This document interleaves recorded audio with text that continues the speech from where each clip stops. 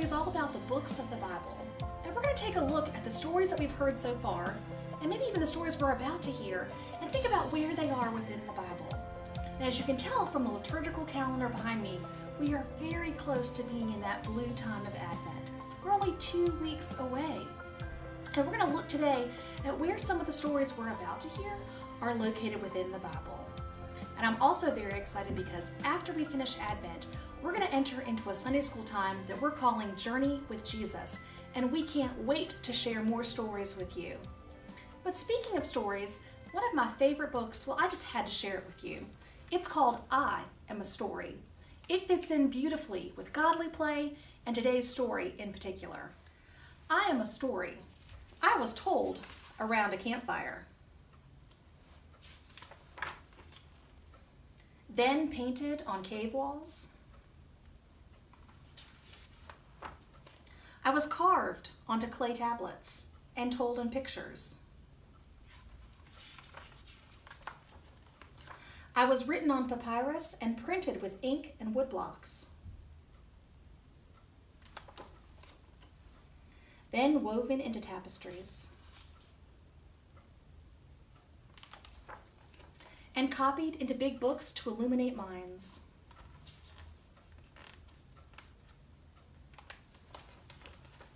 I was printed and bound, then acted out on stage.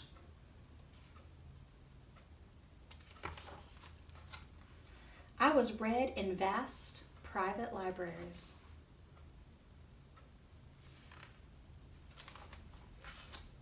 Then in public libraries, open to everyone. And in places you'd never imagine.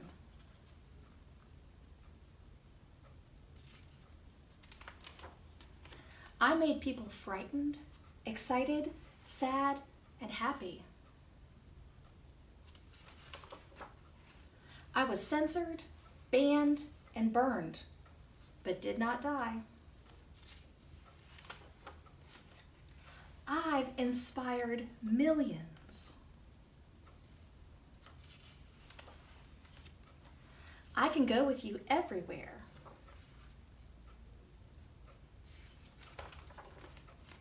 And will live forever. I am a story.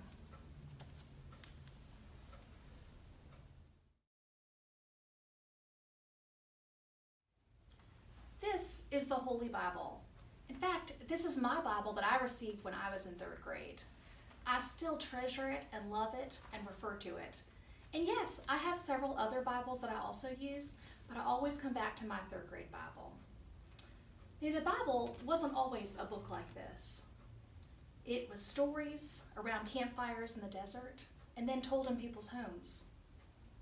Then stories were written down on leather, and then a kind of paper made from reeds called papyrus. And later, the stories were printed on the printing press and bound and shared that way. You know, the Bible has a front door and a back door, and then all the stories spill out from the middle. Let's take a look at the books of the Bible. It's almost like the Bible is a whole library full of books. Take a look. This story is about the books of the Bible, and look at all the books of the Bible here. Some of you might already know that the Bible is broken up into Old Testament stories and New Testament stories. And maybe you've heard me say Old Testament a lot so far this year, because the stories we've told have mostly come from the Old Testament. But don't worry, Advent's coming, and we're going to be dipping into the New Testament before you know it. There are actually 39 books in the Old Testament, and then 27 in the New Testament. So when we look at the Old Testament, we can break that down into the kinds of books that each one is made of. We have what's called the Torah, or the Law, and those are the first 5 books of the Bible. Genesis, Exodus, Leviticus, Numbers, Deuteronomy. We've heard a lot of stories just from Genesis. In fact, in this first book of the Bible, we've heard 3 stories already. We heard about creation, second creation with Adam and Eve, and then Noah and the flood. A lot of big stories happened, sacred stories happened in Genesis. And then we headed into Exodus and eventually Deuteronomy to explore the story of Moses and the 10 best ways to live. So we've heard a lot just from those first 5 books, the law, the Torah, Genesis, Exodus, Leviticus, Numbers, Deuteronomy. But that's not all. Then we have books about history. And last week when we had elementary worship, the scripture that was read came from 1 Samuel, from one of our books about history. Then we have books about poetry and songs. Are you surprised to learn that the Bible has poems and songs in it? Maybe they're already familiar. One of the most famous books of the Bible with poetry and songs is called Psalms. And I hope if you're not already familiar that you'll find some favorite scripture within Psalms one day. Then we head into the prophets. Some people break it down into major prophets and minor prophets, but here we talk about all the prophets. And then we head into the New Testament, and we have the Gospels, the 4 books that make up the Gospel: Matthew, Mark, Luke, and John, the first 4 books of the New Testament. Then we have Acts, which gives us a little bit more history before we head into books of letters. And if maybe you've been paying attention in church services, you've heard your parents talking, as a whole church for the last few months, we've been slowly reading through the book of Ephesians, and that's one of our letters. So we can see the books of the Bible are right here, and it really is like a library full of books with stories to be told. So we've thought a little bit about stories we've heard so far, and coming up in Advent, we're going to hear the story of getting ready to go to Bethlehem and the story of Jesus' birth. And we're going to go to the Gospels to hear that story. And we'll stay in the Gospels into January. We've got a great curriculum starting called Journey with Jesus. And Mrs. Lowry and I cannot wait to share that curriculum with you, these stories of Jesus' life. This is just a little taste of what the Bible is all about. But I love that we can touch each of the books.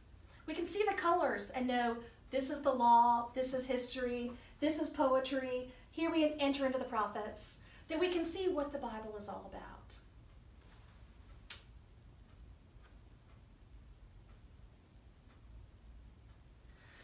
I wonder which part you liked best. Do you like the law or history, the Gospels, the letters, poetry? I wonder where you are in this story.